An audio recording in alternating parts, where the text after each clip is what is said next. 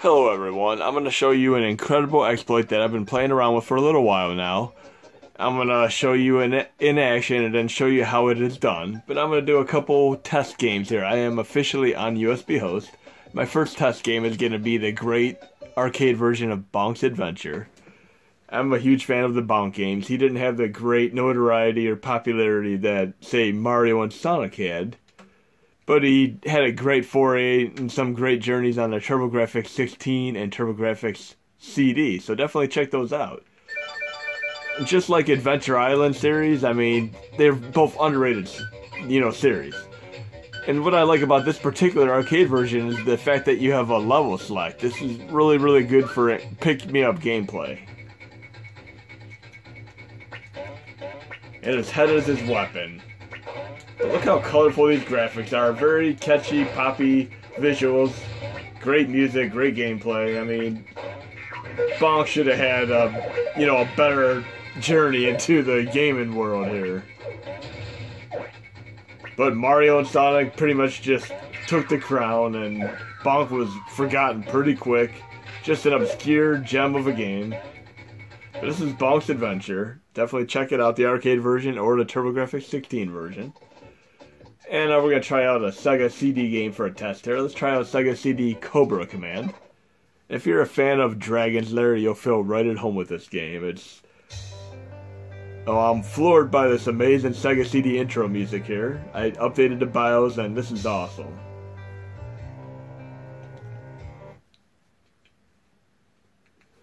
But if you're a fan of Laserdisc games and Dragon's Lair, you'll love this game. I mean, I love the full motion video and animated games that are showcased on the Sega CD, and this system was definitely ahead of its time, despite it flopping miserably. Okay,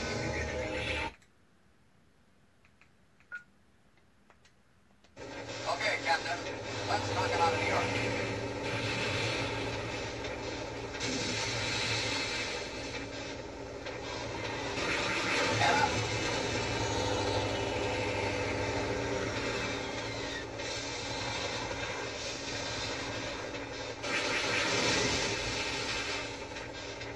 So this is Cobra Man for Sega CD, a really, really fun game. Now, what normally happens when you unplug your flash drive from USB host? You get your default games, right? Well, let's see what happens when I unplug the flash drive, power down, and power back up. Note that the font here is a Comic Newell font right now. So I'm going to unplug the flash drive. I'm going to power down. Then I'm going to power back on. And let's see if I get my default games. I have the splash screen. I'm good to go. But the flash drive is not connected right now. So I am not on USB host right now. I am non-USB host. One thing to note is if you run a non-USB host, depending on which arcade core you're going to be using, you're going to have to do the Neo Geo bypass method that I mentioned, because whether or not you have the BIOS installed off a USB host, the moment you go on USB host, there could be a conflict. So definitely do the Neo Geo bypass that I mentioned if you want to run Neo Geo games. But we're going to test out some games here. Let's see what we have here. We'll try arcade version of Strider. And of course, I'm going to show you how this exploit works. So I bypassed the default games completely. Strider is an exceptional game. Capcom made it. I'm going to definitely have to do this in my arcade series.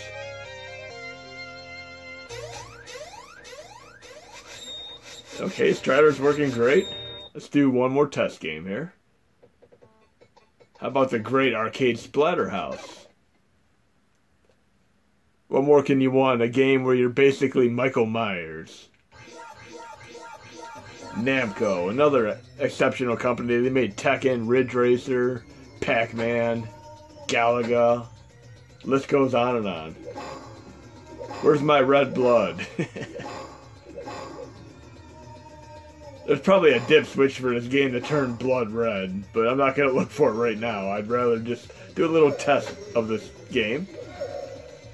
Anyways, I'm going to switch over to the computer and I'm going to show you how I achieved this exploit, so you guys and gals can check it out for yourself.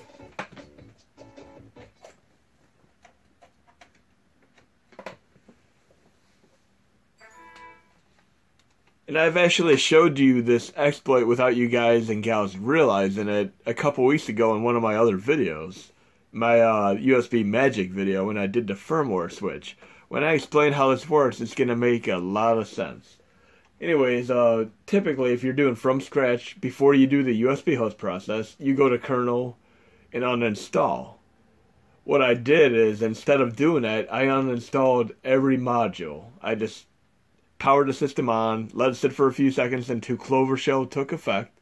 Then I uninstalled every single module. And then I flashed the games that I would like to the NAND flash memory. I synced them per normal. But one thing you got to keep in mind is you have a limit to how much NAND memory you could use. You got to remember these default games on the SNES Classic take up approximately 60 megabytes of space, 60 to 80 megabytes of space. So I would keep your flashing of how many games you decide to have to roughly 100, 120 megabytes. Don't go overboard, because any HMODs that you install are going to be included in your NAND flash memory. And you have roughly around 225 total NAND flash memory. I mean, it's not exact, but I would proportionately say to stick to around that number. So the differential between the games you install pre-USB host and the HMODs you install while on USB host, they're going to work in conjunction together. So try to keep this at a good, comfortable level so you do not create a conflict. You could easily get away with 80 to 100 megabytes of games and then install all the HMODs you want, as long as you're not going overboard. But anyways, I'm going to be on the drive here and show you how this USB host exploit works here.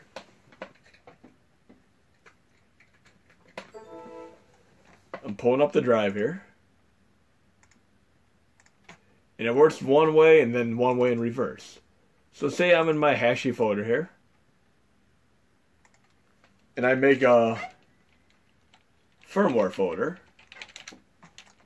I don't need these here right now. These are just backups. Move those. In the firmware folder, if I copy a firmware here and I power it on, but I have games in this folder here, it's gonna just have the user interface with that theme and the language and all that good stuff. But if I take all these games and I remove them from this folder, like so, and completely leave the folder empty, I'm going to my backup folder and I'm copying them all over there. By the way, if you ever want to run USB host on NES, I mean, it's not as easy to do, but you have to have the copyright and title fonts in a directory. That's the catch to getting on USB host on NES Classic. I included those in my core set. But now that we have the Hashy directory, I have my fonts. That's okay. I have my I copy a firmware here.